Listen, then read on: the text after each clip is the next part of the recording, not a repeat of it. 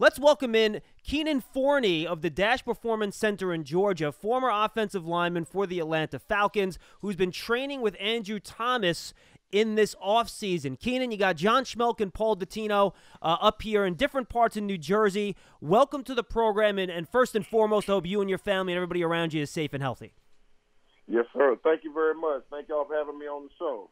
Yeah, it's great to have you, Keenan, and guys like you, I think, are great to talk to, because if I'm not mistaken, you were a 7th-round pick, right? And you had to work your way onto the field and really earn it, and use technique and training and all that to earn your way onto the field. And I think guys like you that had to go through that are the perfect type of guys to talk to about getting offensive linemen ready to play. So let's start with the real basics. How long have you been working with Andrew, and how did you hook up with him?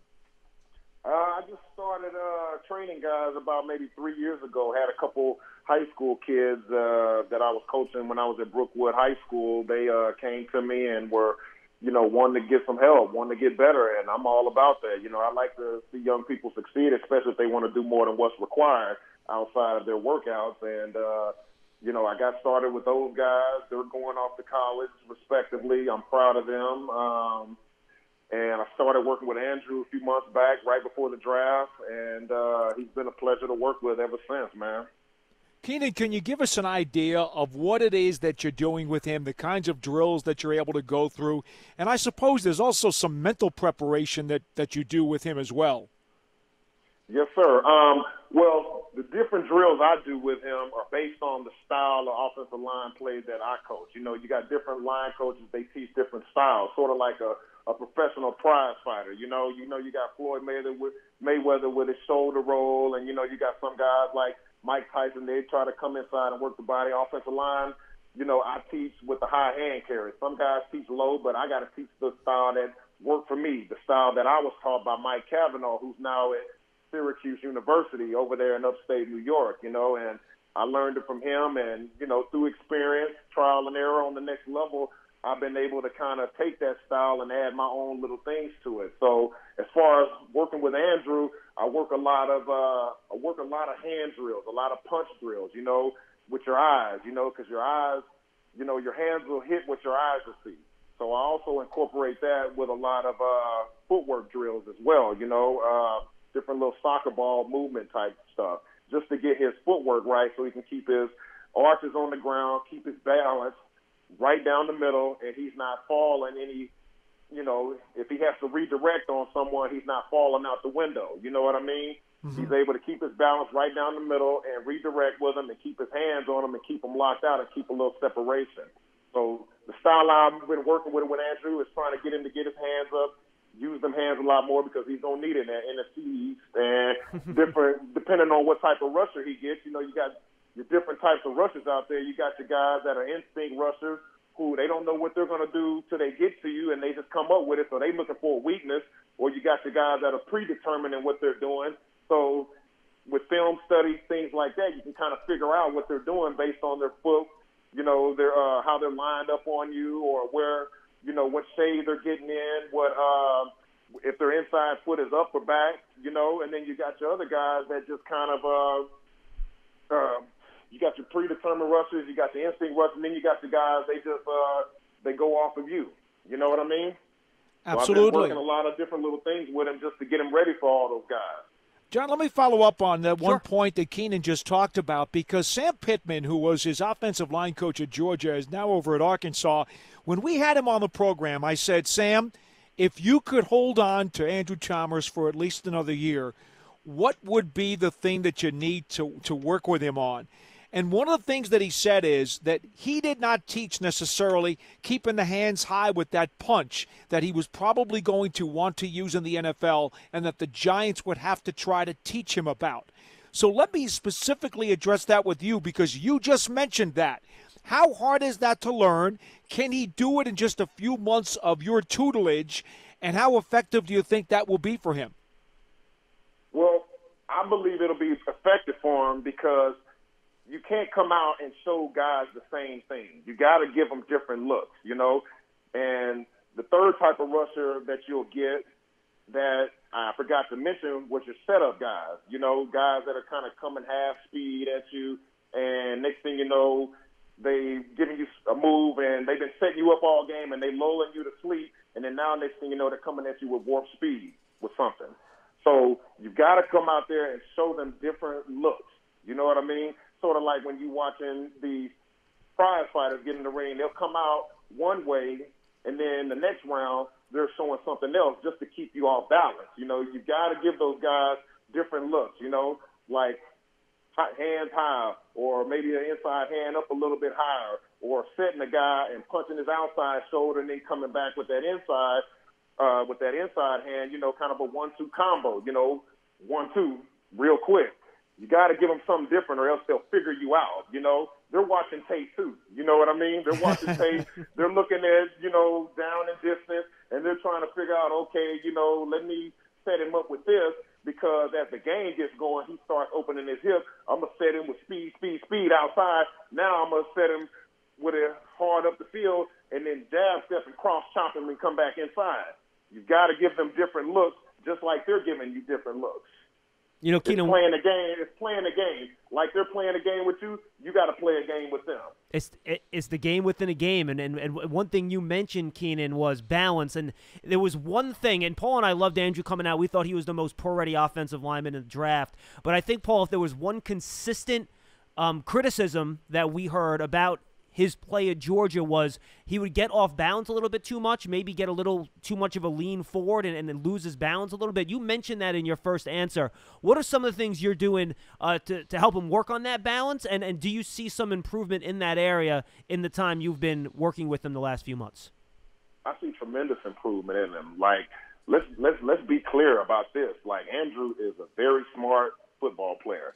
Like, one thing that I've noticed with him is that, you know, when I show him something on film, which is what I do when I'm working with guys, I film every drill, because just like in the NFL or college, as soon as you come off the field, you're watching tape so you can correct it. Well, I correct it right there on the field.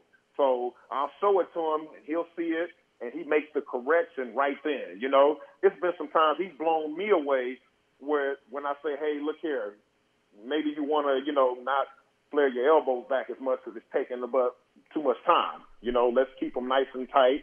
So, you know, whatever the situation is, and be doggone, as soon as we do the next rep, he corrects it and finishes it. You know, he corrects it and fixes it. You know, he's very, very smart. Will correct it. You know what I mean? He's a coach's dream. He's a coach's pleasure.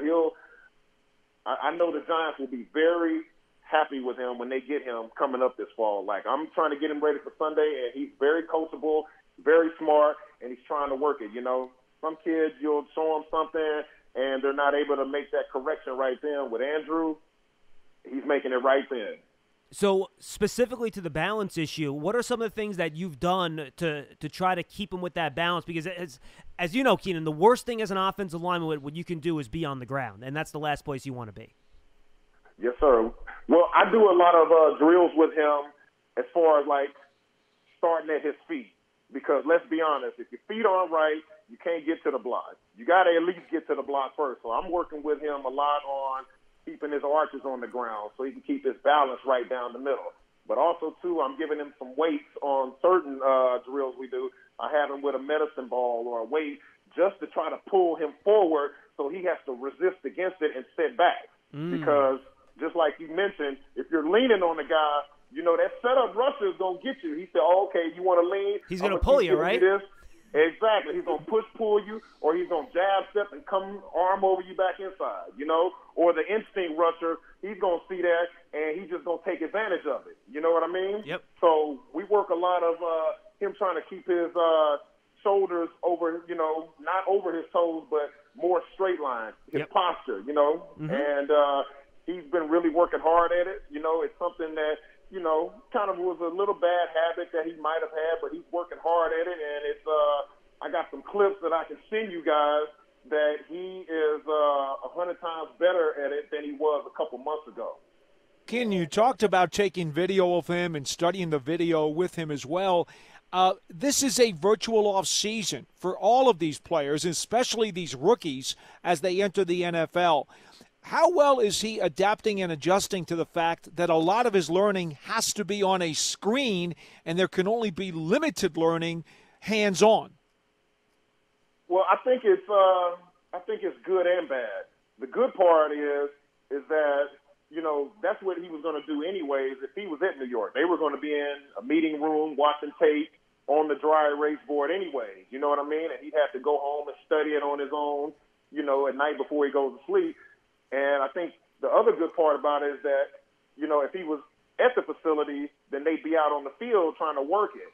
So at least he can kind of save his body a little bit going into the season. He'll be fresher. But also, too, he's coming, to Dash, and we're getting on the field. We're looking at, his iPad, and we're going through some of the drills that Coach Colombo and Coach Wilkerson want them to work on, and we're doing those. And then also, too, I'm adding some things in because there's a lot of stuff that I watch and I can see up close that I'd be like, hey, you know what? We need to work this a little bit more because he might be sliding back into this old habit, or, hey, let's do this drill just because he's gotten better and we can add something to it. You know what I mean? Because he's far past that point of where I have to do a whole lot of fundamentals, but I still want to stay on his fundamentals. I'm working a lot of his footwork just because, what's the old saying? Not the old saying, but what's the use of having a good-looking Cadillac and the rims or the tires is busted? Yep. You know what I mean? It looks good in the driveway, but it can't get nowhere. Yep. You know what I mean? So Right. I'm working a lot of his footwork so he can at least get to the block. So when you get to the block, now it's time to play ball. The one thing that was very attractive in regards to Andrew coming out of school, Keenan, were his long arms. That guy's got some poles, man. 36-inch arms. He's got reach.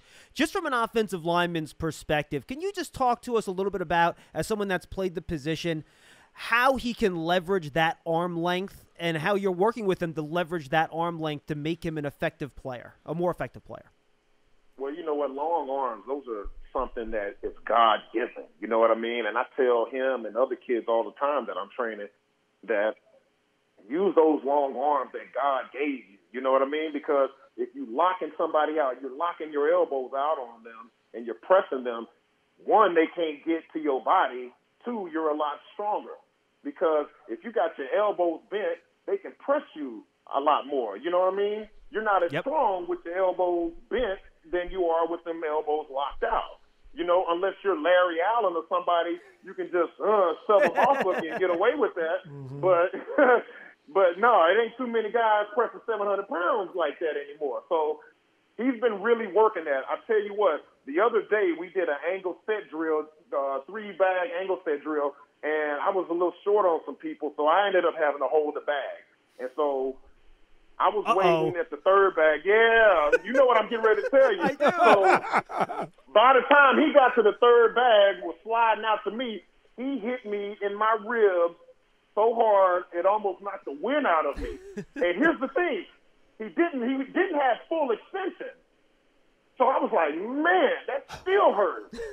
Imagine if he gets full extension now, he's going to knock the wind out of Russia, which is what you need, because guess what that's going to make them do? It's going to make them have to stop and restart.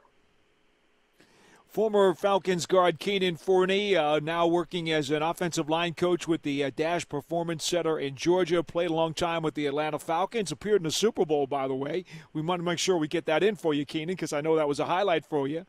But let me ask. I actually didn't appear in the Super Bowl. We was in the NFC Championship. I'm sorry. Oh, that's the Morton Anderson game, right? Yeah, I was still in college learning under Mike Kavanaugh. Yeah. Okay, my bad. I got my years messed up. You good? No worries. I wish we would have got there. let me address this one with you, because the Giants have said that there are going to be 3 offensive tackles fighting for the 2 starting spots: Solder, Fleming, and Thomas. So where do you believe his skill set, Thomas's, is best suited? Left tackle, right tackle? What are the differences in your mind that he would have to overcome if he was asked to play one side or the other? Honestly, in my honest opinion, from me working with him, he can go from left to right easy. Like he can be playing left tackle week 1, injury happens, hey, Andrew, we need you to play right tackle this week. He can make that transition real easy, because in our training, I have him working both sides. You know what I mean? I have him cross-training both sides. That way, I kind of train everybody from a from a free agent perspective. Hey, the more value you got, the more you can stick around. But also, too, you know how to play both spots.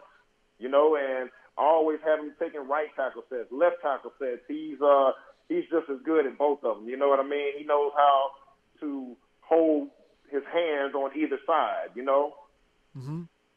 Yeah, because he can go from either side easy. So I mean, I don't see him not playing either side of whichever one they need. Yeah, because I know Keenan, for some guys, and we've had different offensive linemen, tell us this that have been on the show with us, that the footwork can get really wonky sometimes, kick into the left, kick into the right, and it can really screw guys up. But as you know, Andrew Thomas played right tackle, I think over 1,000 snaps, or close to it at least, as a freshman in Georgia just 3 years ago. So you don't see any difference right now in terms of comfort technique-wise on either side. No, sir. It's like you said, you're talking about a guy that started off at right and then went to left. So he's an athlete. Let's first and foremost, let's be clear about that. He's an athlete. He can play either spot with ease, from what I've been seeing. Some guys can kind of get a little confused because, I'm on the right side now. I need to have my left hand holding back just a little bit and that right hand up, and then switching to the other side. He does both of them with ease. If y'all want me to, I can send you some tape, some clips of him kick setting to the right or kick setting to the left. You'd love it. He is he goes either way real good. Giants, y'all got y'all a prize, man. Y'all know that. I don't even think y'all realize how good of a pick that was. And this is just me. I might be partial or not partial. I might be, biased. I might be biased. Yes, I'm sorry. That's I might be biased just because I'm working with the kid, but I'm just telling you what I see. You know what I mean? And when it comes to offensive line play, I'm very honest about what I see. I played it for a long time. I was Falcons all decade, so I have an idea of what I'm talking about, as y'all can kind of tell as this conversation's going. And I'm being honest with you. Drew can go left or he can go right. And don't be surprised if he's an all-rookie pick or a Pro Bowl pick his rookie year like maybe Marcus McNeil was for the San Diego Chargers back in the day. Well, Keenan, don't be surprised. Well, Keenan, I want to follow up on that because I think that this is a good big-picture question that you just talked about. As someone that's been in the league, you see how some rookies come in, and they are swimming, man. They are in the deep end of the pool, and they're just trying to keep their head above water. What, in your opinion, makes Andrew Thomas different? What makes you think he's going to be such a good player and such a good player quickly? What is it about the kid on and off the field that gives you that type of confidence? Well, here, I'll give you a quick story. When I first met the kid, we had a couple sessions where we were working together. And so anytime I'm talking with someone, I like to ask them, hey, what are your goals? What are you trying to get out of this? You know what I mean? Out of this playing offensive line or going to the NFL. Because you guys know as well as I do, some guys will get drafted high and go to their teams and they shutting it down. Cruise control, they got their money, they good. Yep, cruise control. They hit that button and I got my money, I'm good. Well, Drew is laid back, quiet. He says only enough, you know what I mean? He's not over talking, or I guess you could say. But I asked him, hey, what are your goals? What are you trying to get out of this career? What do you want? And first thing he told me was he would love to get a Super Bowl, play 15 some odd years, and get him a gold jacket. To me, that says a lot. Because it wasn't about, man, I want to make a whole lot of money or, nothing like that. He wants a Super Bowl, play a long time, and a gold jacket. So for those three to be your goals, you got to have, there's got to be some details in your process to achieving all that. First off, that told me he's very interested in being the best player that he can be. You know what I mean? Which will go well, it'll turn out well for Saquon Barkley and Daniel Jones, behind him. A lot of guys, they get in the league, they shut it down, like I said, cruise control, they got their money. He's not worried about the money. The money will come. He's worried about doing his job to the highest of his ability. You know what I mean? And when he said that, it kind of makes you just, shake your head like, okay, yeah, I like this one. because he ain't just going to cash it in every Sunday. You know, he's not just going to not show up to practice when his body's hurting. You know what I mean? Or if he's sore after a long week, you know what I'm saying, a training camp, he's not looking to, take a day off. He's going to be out there trying to grind and work on his technique. You know, the Giants, man, y'all got y'all a solid one, man. I mean, guys like that make me want to come out of retirement just so I can go play with them. You know what I mean? I because do. they're serious about their business and they show up for work every day. They put that hard hat on and they ain't talking much. And he's just about to go to work and get better every day and enjoy what he does. Keenan, final question for me, because it sounds like you're of the belief that he easily could be a day one starter from the minute that this regular season opens, whenever that's going to be. Well, it's quite clear that pass protection's a little bit more difficult in the NFL than run blocking. How much of a difference is there going to be? How much does his pass protection going to have to catch up to his run blocking from the minute that he steps on the field for the Giants? It's going to have to change a little bit because, you know, in college, you have some guys, you know, they might have one signature move. You know what I'm saying? I mean, I know he played in the SEC, so he was going up against some good rushers every day, but when he steps on that field on Sunday, you're going to get somebody, they got their signature move, and then they can get into that counter right then, you know? You know, we just got to be talking about the three different types of rushers. The guys that predetermine what they're going to do, which you got to – which film study helps you. Then you got your instinct guys. They don't know what they're going to do. You know, kind of like LT for you guys back in the day, the king of the Meadowlands. He didn't know what he was going to do. Keenan, I got news for you. It didn't matter if you knew what LT was going to do. It didn't matter, yeah, right? But LT didn't know what he was going to do. He just come on the ball, and whatever you did, hey, here I'm coming right now. And then you got your setup guys. You know, hey, they lull you to sleep. And boom, they hit you with something because now you done got lulled to sleep and you doing something out of your technique. You know, for Andrew, you know, he just got to learn to, you know, start being ahead of the different rushers that he's going to be playing against. Start to write him a notebook, you know what I mean? And carry that notebook with him throughout his career. You know, hey, this guy does this guy does that. You know what I mean? And also, too, he's going to have to learn to change up his styles a little bit, you know, versus these rushers, you know? Instead of just sitting out there with high hand carries looking to double punch people, you're going to have to learn how to maybe take that outside hand, jab, that outside shoulder, get their hips turned, get your second hand back on them inside. You know, you're going to have to learn how to jump set them. You're going to learn you're going to have to learn an array of moves. Just like the pass rush moves they've given you, you're going to have to give them some stuff that they're going to have to deal with too, you know? Mm-hmm.